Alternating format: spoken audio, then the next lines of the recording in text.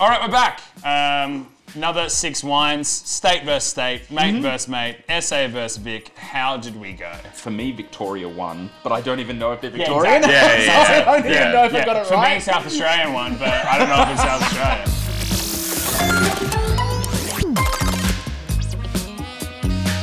Alrighty, welcome back to another episode of Wine for the People, where each week we blind taste half a dozen wines and tell you how much we like them, how many we'd buy, and how much money we'd pay for it at least. This week, something a bit challenging. We are doing what we call State of Origin. For those of you outside of Australia, State of Origin is a very, very famous 3-match rugby series that pits against New South Wales and Queensland. But those teams are not being a part of this particular thing. It will be South Australia versus Victoria. Barossa versus Beechworth. Yarra versus the Adelaide Hills. Who's gonna come out on top? So this is really good fun because there's always been a bit of a rivalry between South Australia and Victoria, mostly based around AFL football. So let's see if the wines can stack up against each other and who's gonna come out on top. But let's not muck around too much and get into it. Also, like and subscribe, please. Thank you. Round 1, fight. Back again, 6 more wines, but mixing it up a little bit. We're doing the pairing bracket, State of Origin style. So we're gonna start out with the 2 whites. Lovely, crisp, clean, elegant, most likely filtered, and really nice sort of wheat-coloured highlights. It's got this almost like mochi lychee thing, which is really cool, but it's not going to be like a Gewurz kind of number. It is still like this bright aromatic thing, but it's not. It doesn't smell like it's going to be sweet.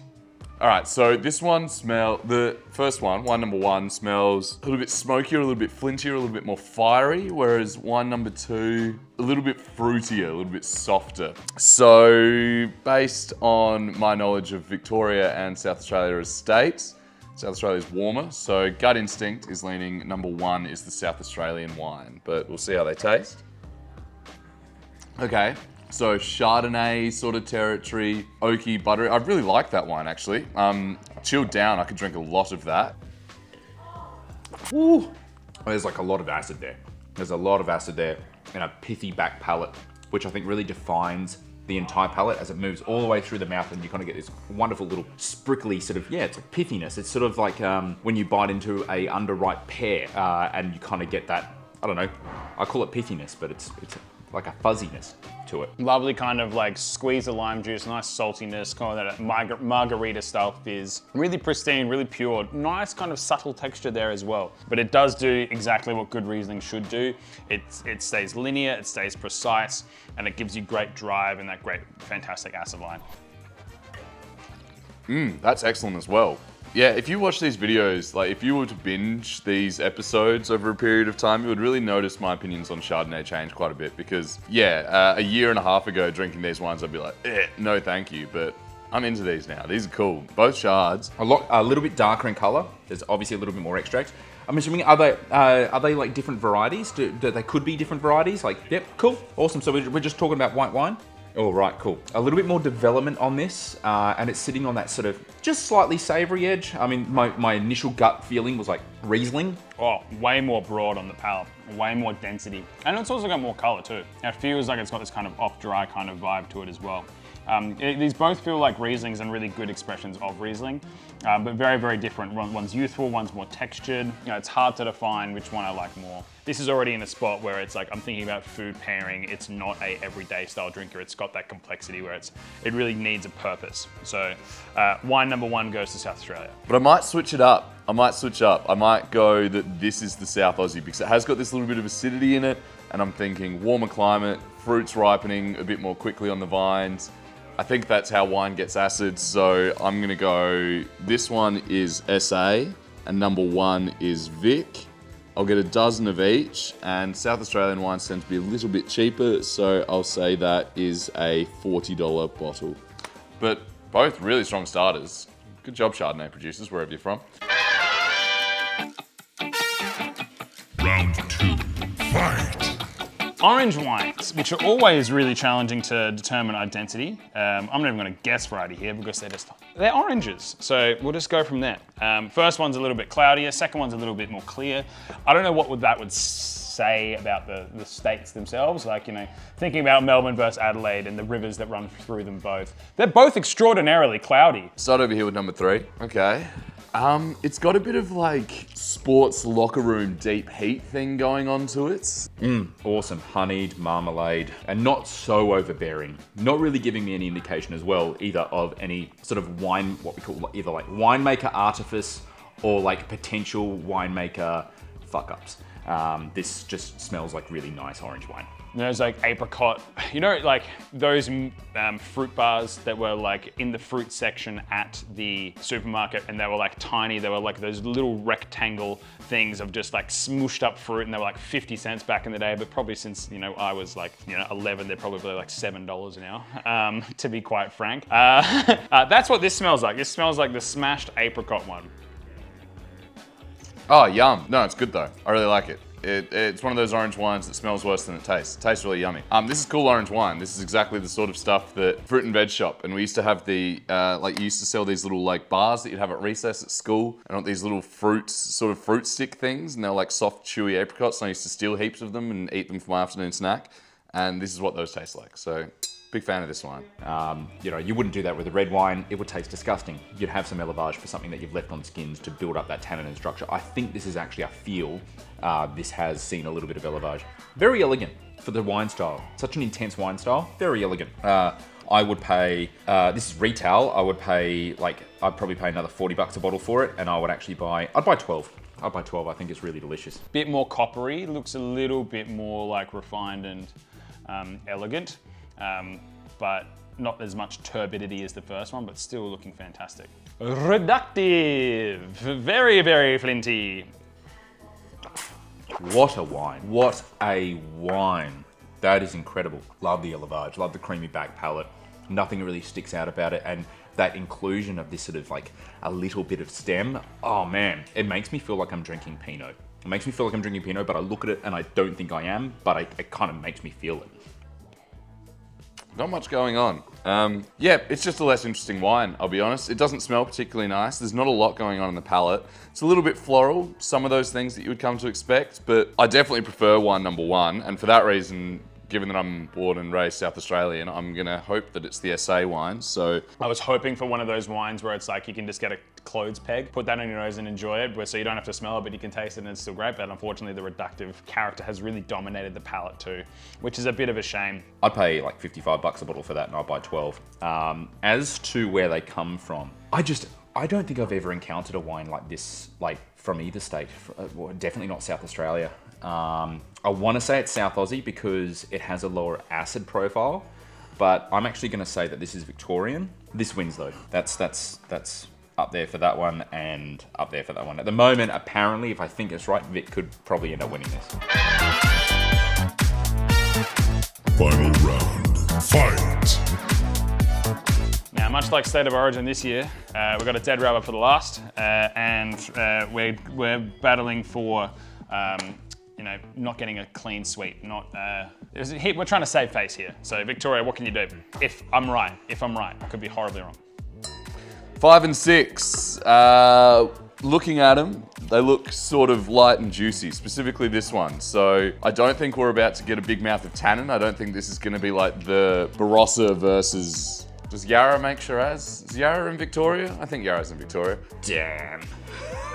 I mean, I'm not from South Australia. For those who are playing at home, South Australia and Victoria are quite the rivals, but I'm continually impressed with the Victorian wines. And sometimes I actually regret setting up in SA, knowing full well what they can produce out. I think this wine is Victorian just because smell on the nose is just so pinpoint perfect. The pitch of this, it's like it's singing. So beautiful, so spicy. So mushroomy, so like bright cranberries and young cherries, and that shiitake mushroom thing is just so beautiful in this little wine. I'd grab 12 of these, no worries. That's sick. That is like plum juice, like stone fruity, bright and juicy. A little bit of a savory finish on it as well, which means that you can convince yourself that you're drinking for a grown-up, not drinking for children. We've got a lot brighter colour. Shit, I can almost smell that from here. That's a confected, boom, straight away. It's almost like a fistful of flowers just hit me in the face. That feels like an entirely different grape variety. I don't even think that's Pinot Noir, but it is so bright and raspberry. It is really juicy. It's so juicy and like red Allen's frogs and things like that. I still think that is Victorian. I think these are both Grenaches. I like this double parking. We should do this more often, like having two to go at the same time. I like it. It's good. SA, number 6. Vic, number 5. And I'm basing that purely on, I think this tastes like a cooler climate wine. It's just a little bit... It's funny, when I encounter confected wines, red wines, from South Australia, typically they're like this sort of sour cherry strawberry, but raspberry. Raspberry is Victoria. I haven't seen anything that's more Victorian than that, so definitely wrong with that. I'm gonna say that's Victorian. I don't think it's quite as good. I'm happy to pay $35 and get half a dozen. I'm captivated by that. I drink that all the time. That could be made by a raft of amazing producers that we have here in the hills, but you know, that one wouldn't surprise me if it went the other way. So I'm going wine number 1 for all 3 here. And I think wine number 1 across the board is South Australian.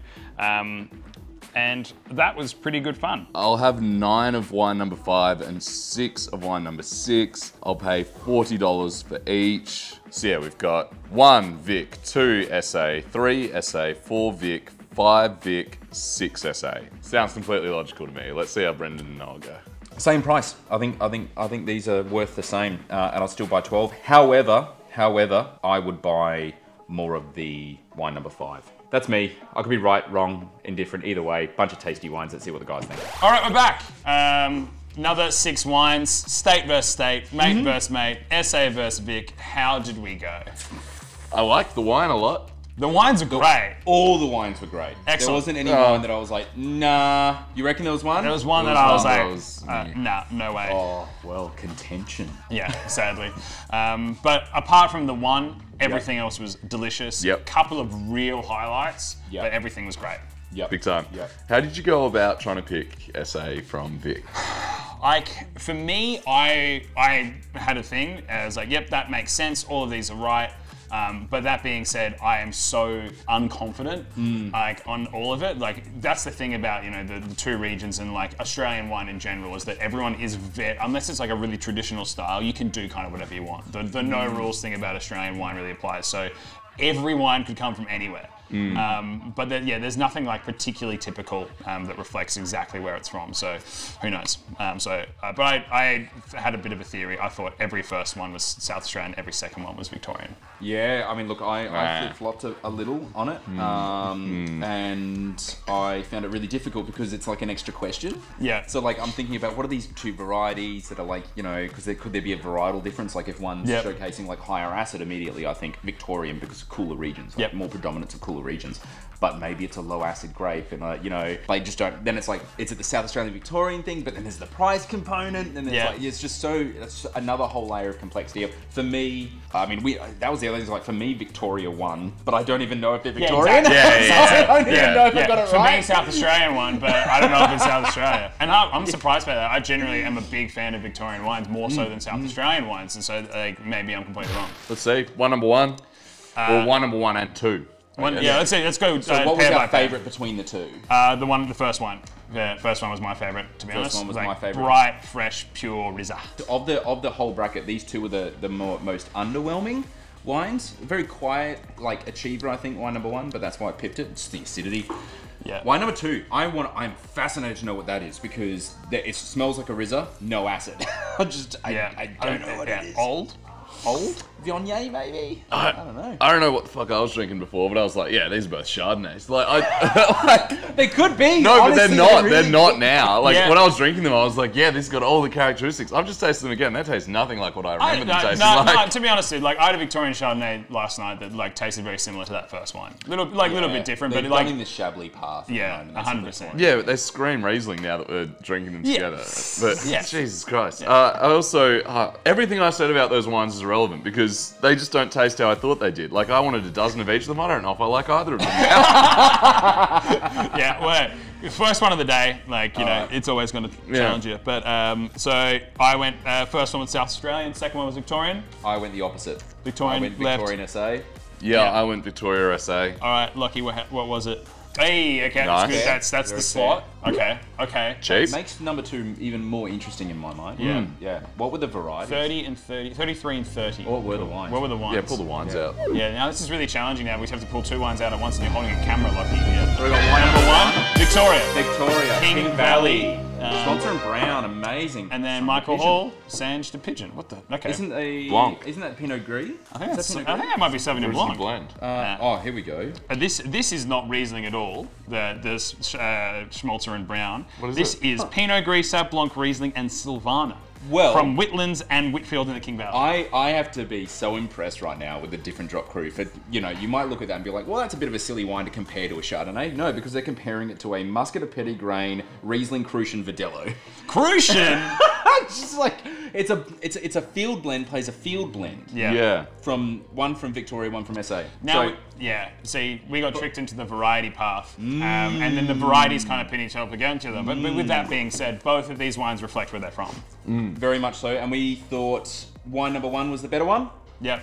Yeah. Victoria clocks 1. Yeah, I'd say so. Victoria clocks 1. I forgot we used to do State of Origin with like Victoria versus the All Stars of AFL. Oh, that's man. what this is. Damn it! That's what we should have done. Shit. Damn it! I kept on referencing rugby. Still blame. Who was the Collingwood ruckman who got injured in that game? So they're like, we're never doing it again. Josh, someone got injured.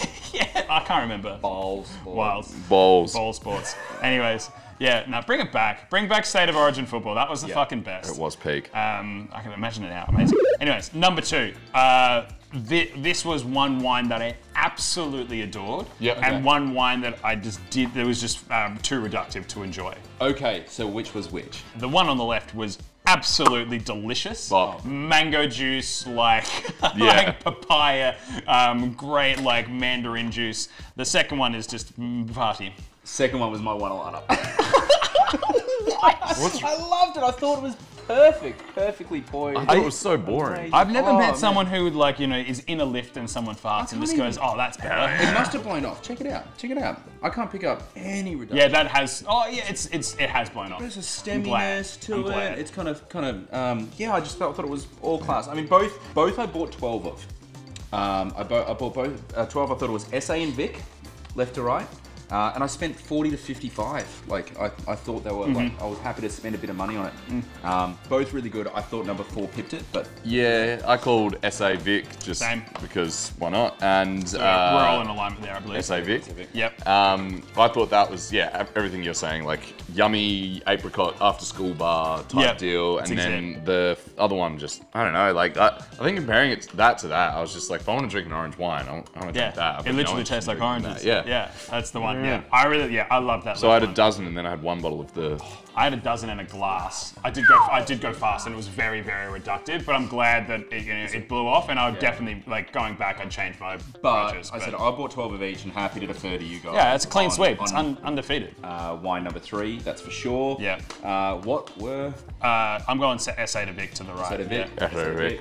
I wanted to pay $38 for the first one and 40 for the second. Magic number? I said 38 for both because Is they're this orange. cloudy and orange? We're just going straight to magic. Yes. Yeah. Do we?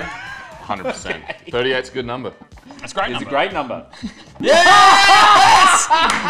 See? It works! Every time, man. Look, Don't even put a barcode on those bottles. Like, everyone knows. we understand the Australian wine market better than everybody else. Yeah, so, we've got it. We've got it covered. Don't worry. Don't even ask anyone else.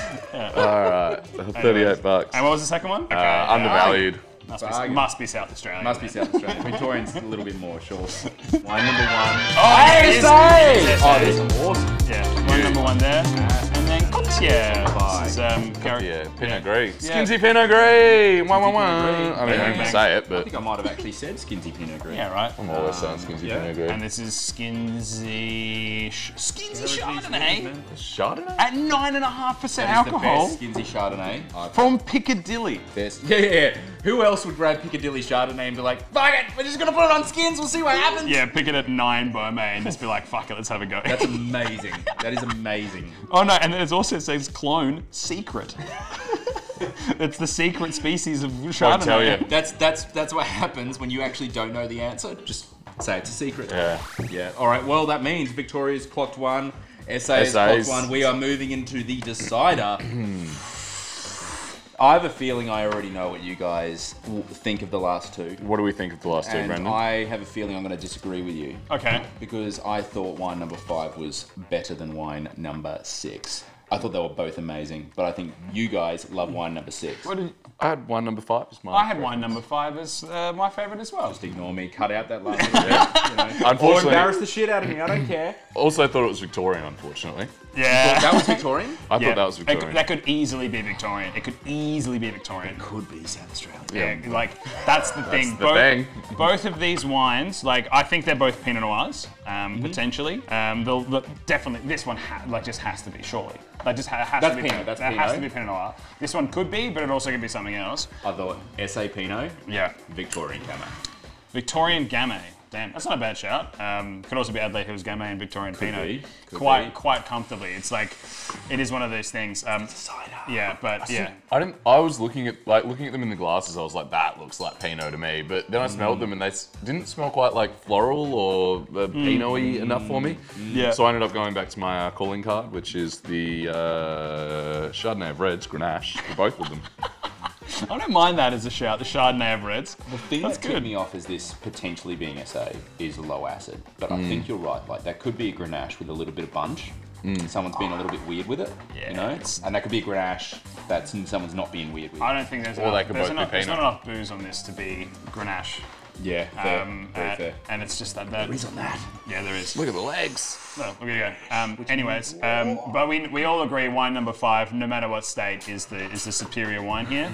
The second wine also very delicious, but just not Also quite as excellent. good. Yeah, I had 9 and 6 bottles, like it was splitting hairs Yeah, for me. I had 6 bottles as well, but I had a dozen for that thing. 12 and 12, $58 for both. Yeah, I was $60 for that, and I was 35 for the second one. 40 and 40. Yeah, flat. That's good. That's actually really good. What do we got, Lucky? Whoa! Okay, that's definitely Pinot. It's got to be. I would gotta be. Yeah, $75 Australian Gamay. Maybe one day. Or Josh Cooper Pinot. Well done. Yeah, excellent. Yeah, beautiful. And Steve Pannell Grenache. Smart Grenache as well. Grenache! He's done it. He's done it. It's a good rule of thumb, the Chardonnay of Reds. Yeah, That's a good rule of thumb. I actually really enjoy like that that. one. That is my favorite. light red, not much acid, doesn't taste like flowers, Grenache. must be Grenache. So guys, I have to say for you're a ex-Queenslander by Yeah. birth, Queenslander by Yeah. birth. I'm sorry, Henry, but Victoria wins this one. Yeah. Yes. No, look, and that's a really good matchup to finish up on as well, because like that I think is one of the best producers in McLaren Vale, making the best red variety for McLaren Vale. And what he's good at as well. He's so passionate about Grenache. And Yeah, you know he's a Grenache and passionate Nebbiolo are his things, and he makes some of the best Grenache from it. And the Smart Grenache is a very, very good vineyard. Very smart. But this is the next dude. This is the champ. This is the new wine guy, and what he's doing in Macedon is unbelievable. Macedon, And man. Macedon for Pinot. Macedon for Pinot. Macedon for fucking everything. Well, actually no, just cool climate varieties. Like just Macedon for Touriga, let's go! I've Macedon for Lagrange. Shout out Cobor. But yeah, no, like that wine's incredible. Jesus That Christ, wine's that is incredible. amazing. That is amazing. So yeah, Vic wins. Vic wins. I see. Yeah, I thought I was going to be all about Victorian wines, and I turned out I was. It was. Yeah. Even by not trying, it's visceral, man. What was, if you could pick one of them out of the 6 today, what was wine of the lineup? It's either that Pinot or the Poppelvej. I'd jump with the Pinot. I'd jump with the Pinot. Yeah. Yeah, well, I'm happy to go there. What do you want? You want the orangey? I think the orange is the most interesting out of the lot, but I think that's probably the one that I'd drink the most of. Yeah, I'd definitely drink the most of that Pinot. Yeah, no, let's go Doug's. Doug, Josh Cooper's Doug Vineyard Pinot Noir. We are very lucky to get that because that's made in minuscule quantities, and that little orange wine there as well from Poppelvej is awesome too. So those are the 2 best ones. Check them out. Sure. Vic, well done. Well done, Victoria. Back at it again. Calm the dogs. Damn it! Anyways, I will see you next time. Bye. What?